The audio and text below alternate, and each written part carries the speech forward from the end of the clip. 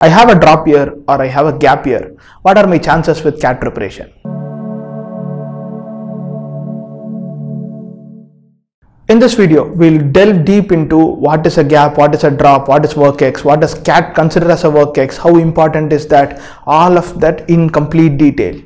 First, we'll discuss drop or gap before your undergraduation. So let's say due to some medical issues or some personal issues, or you took a break or a drop for preparing for JEE, preparing for NEET, etc. And you have a gap before your undergraduation. First thing, you can't do much about it right now. Second thing, don't worry about that right now. It does not hurt your chances as much as a drop or a gap after undergraduation. So make sure you have that in your head. Prepare really well for this exam. Get a stellar score and see where it takes you. You should worry about preparing in terms of answering why did you have a gap and why couldn't you not have a gap and still prepare well and all of that. But that is a battle that you'll want to fight in Jan-Feb of next year, not now. So make sure you put your head down, prepare really well for CAT 19 right away. What counts as work X according to CAT? Full-time experience, paid, and after your undergraduation is over. These are the three criterion for a work experience to be called as a work experience, which means anything that is paid and full-time, but you don't have a status of employee, but it says an intern, it's not a work X. So it has to satisfy all three conditions for it to be called as a work experience. Next, we look at why is work experience important for CAT preparation. CAT is not an exam which requires 12-13 hours of preparation on everyday basis, but more likely 3-4 hours of work experience. Also remember that CAT is a hit or miss exam. So there are a lot of people who take this exam twice, thrice, even 4-5 times before they get into the B school that they want to.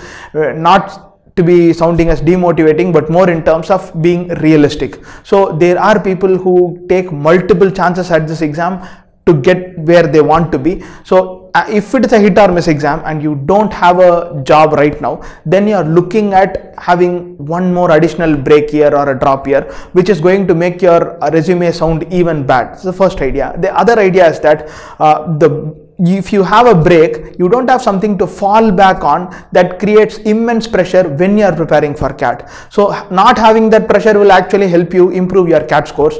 What do I mean by that? If you have a job and then you prepare, let's say with your natural ability, you will be able to score 90. Don't have a job and then you prepare with your natural ability, then you're definitely looking at something less than 90. Have that very clearly inside your head. The idea is if you have a job and prepare, your scores are going to be better than not having a job and preparing for this exam. So remember that. Let's say you took up my suggestion and then found a job for you. And now how do you prepare? Let's say it is very tough for you to prepare. In terms of finding time, how do you prepare? I can tell you hand on heart, a lot of people have been there, done that and gotten to great B schools with fantastic CAT scores. So all you got to do is figure out a way to manage your time really well. How do you exactly go about it? Look here, there's going to be a video that is popping out. Pause this video, click on new tab and watch that video. Stages of selection and importance of work experience. So there are two stages during your selection. One is your call stage, the other one is your interview stage. So call stage is where you get called by the IIMs or other B schools for an interview. At the call stage, how important is your work experience?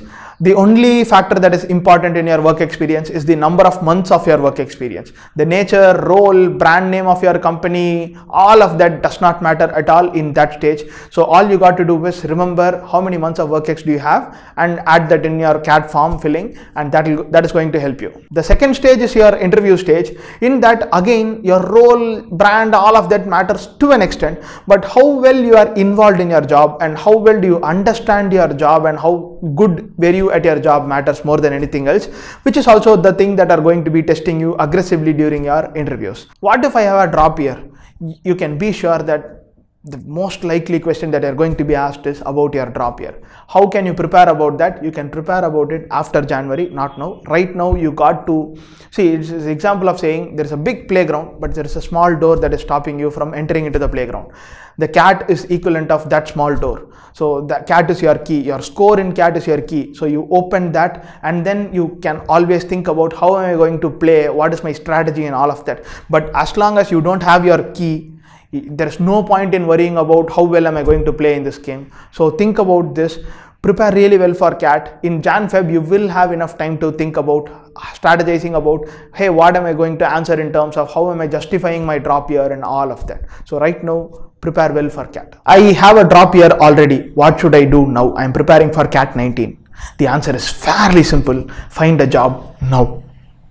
Also, if you are from Chennai, definitely reach out to us. We are looking to hire enthusiastic people who are sharp, who can pick up skills. You don't need to be a doyen at something. All you need to do is put your head down, learn something and work with us. I prepared for UPSC. I have a big gap, maybe 1 year, 2 years, maybe even 3 years. How do I justify that? Again, going back to the basics, UPSC is one of the most justifiable gaps, like your medical issues or you're preparing for JEE, unlike taking a drop after your UG just for preparing for CAT.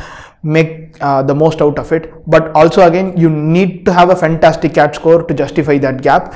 You should be able to answer questions. Maybe they'll grill you on politics or whatever your subjects that you chose for your mains and all of that. You should be ready to prove to them that you actually prepared well for UPSC. That matters. So have that in mind. But all that being said and done, prepare really well for CAT. Take up some job right now and then prepare well. Your CAT score should speak more than your UPSC gap. Don't really worry about your UPSC gap right now. It is going to be justifiable. Let's say you're part of your family business. How do you leverage that for your CAT preparation? So make it as formalized as possible. Document everything as much as possible. Have an appointment letter, have your pay slips, have your bank account credited with your salary on a monthly basis. All of this helps.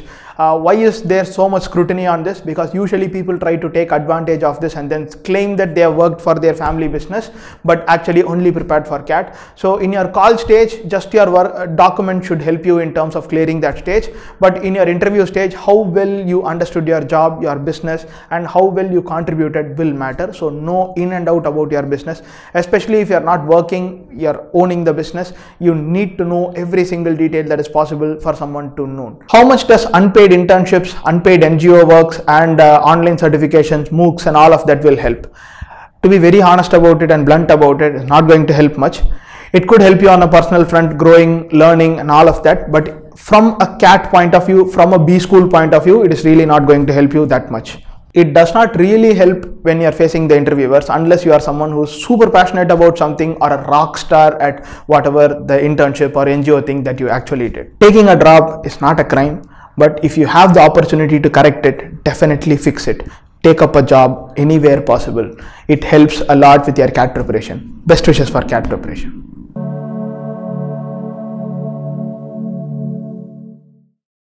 We are adding at least a video every week on CAT prep. So if you like the content that we provide, give us a like on this video. Also make sure you don't forget to subscribe to our channel.